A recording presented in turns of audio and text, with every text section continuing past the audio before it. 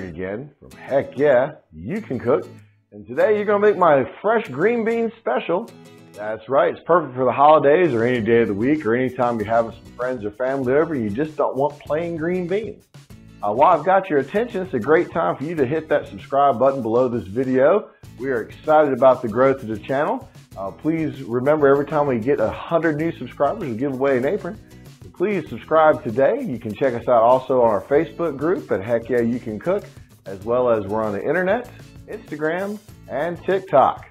Oh, and Pinterest. So everybody, today's tools you're going to need are pretty simple for my super kicked up green beans. You're going to need a large frying pan. I'm using my largest one today. It's just a little easier to work with. And I've got that preheating right now on 2. You're going to need a lid for that as well. Spatula. Heck yeah, you're going to use your spatula to still stir this stuff around with. You can also use a pair of tongs, and don't be surprised if you see me break those out today. The ingredients for today's dish, you're going to need half a tablespoon of olive oil, just half.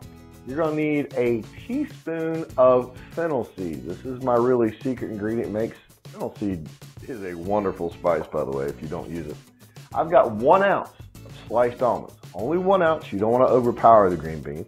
And this is 12 ounces of green beans, washed, skin snapped off. You can use up to a pound with this recipe. I bought a bag at the grocery store. Thought it was a pound. You know how things are today. They took off 4 ounces. They trying to make money?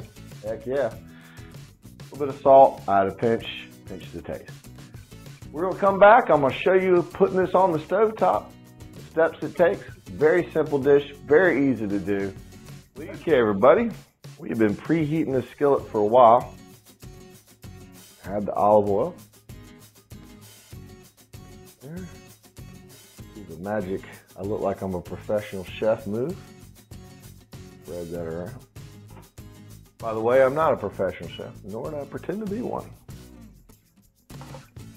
We're going to add the green beans. We're going to add the fennel.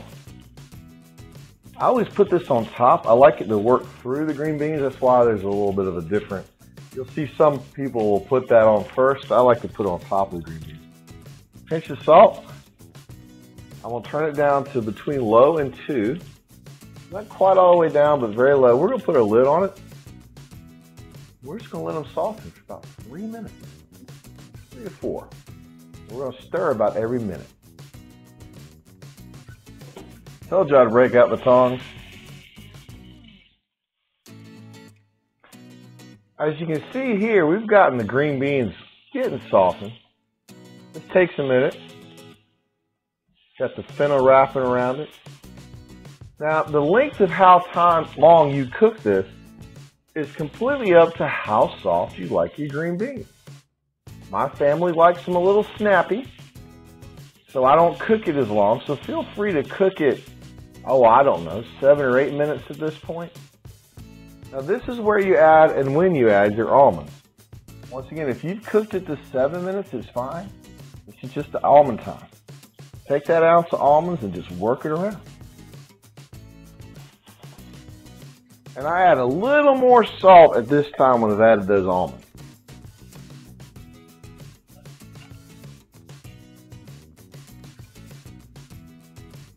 After you work the salt in, I cover, leave it on this temperature it's at, cook it another 3 minutes, but this time I don't stir.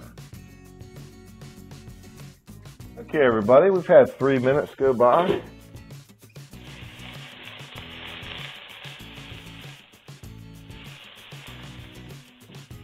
Got that toasted almond flavor in there with the green beans. Now, I know this isn't scientific, but when I start to smell green beans is when I know my green beans are done. Once again, it's about how soft you want your green beans. These are still pretty crispy, right? But you can tear them pretty easily. That's the level I like them at. You can go another couple minutes. You see the almonds are nice and toasted color. This time I pull them off. Put them in a bowl. Got that wonderful toasted almond smell. going right with the green beans. Your level of doneness is what you want. This is not one of those recipes that is exact because people like green beans at different levels.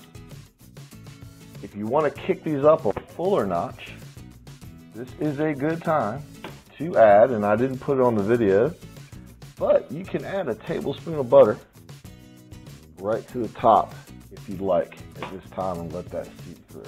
Okay. There you go, ready to serve. Green beans kicked up, green beans with almonds, super almond, green beans, whatever you want to call it. Wonderful for the holidays, great quick side dish any day of the week with a little toasted almonds.